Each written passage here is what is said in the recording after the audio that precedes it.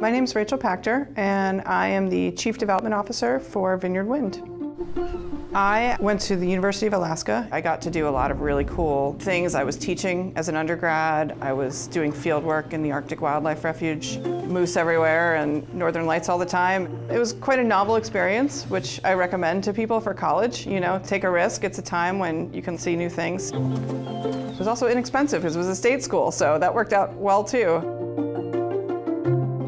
When I left college, I got involved in the first U.S. wind farm that was proposed, the Cape Wind Project.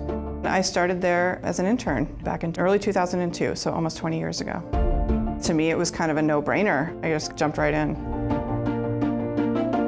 I always say I'm a duckling being raised by elephants. I walked into a room of men who'd been in this industry for 40 years and was like, I can keep up with them and I can work with them.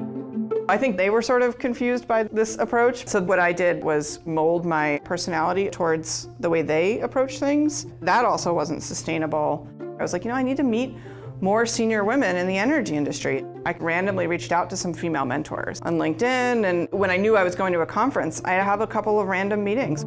I've been very lucky that a number of the men that I've worked with have been interested in what that different experience is and how they could adjust for it. So I've been very lucky that I've been able to have those open conversations.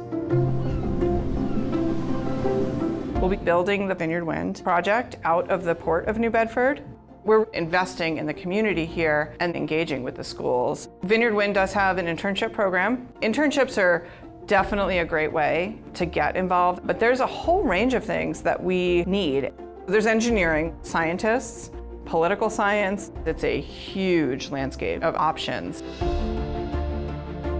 Bristol Community College, they've been a great partner in terms of making sure that we're ready for this huge industry that is such a once-in-a-lifetime opportunity. Welcome representatives from Vineyard Wind.